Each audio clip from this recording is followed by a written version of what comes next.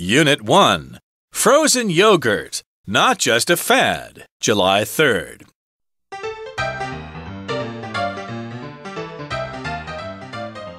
Sweat drips down your forehead as you search for shade on a hot summer's day.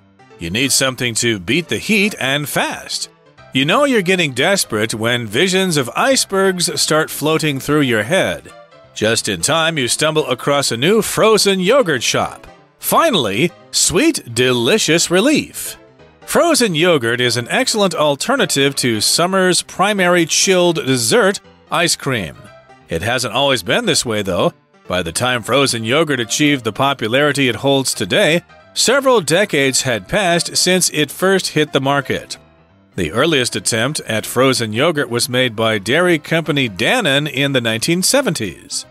Customers disliked the product's taste, however, and it was dropped. In 1981, chain restaurant TCBY began offering a variety of sweeter, soft-serve frozen yogurt flavors, satisfying customer demand for a healthier version of ice cream.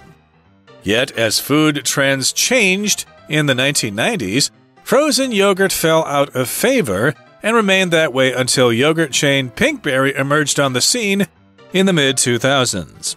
By adding an extra tartness to its frozen yogurt, Pinkberry revived consumers' interest in the cool treat. There are numerous ways of eating frozen yogurt. Some people prefer their yogurt served plain, which is the healthiest option, while others prefer it covered with mouth-watering toppings, including syrups, candies, cookies, and fresh fruit and berries. Still others enjoy frozen yogurt served on top of warm waffles or inside tasty crepes. No matter how you eat it, keep in mind that, like all desserts, frozen yogurt and any toppings should be eaten in moderation. Despite our changing attitudes toward frozen yogurt in the past, it's clear these days that this delicious dessert is here to stay.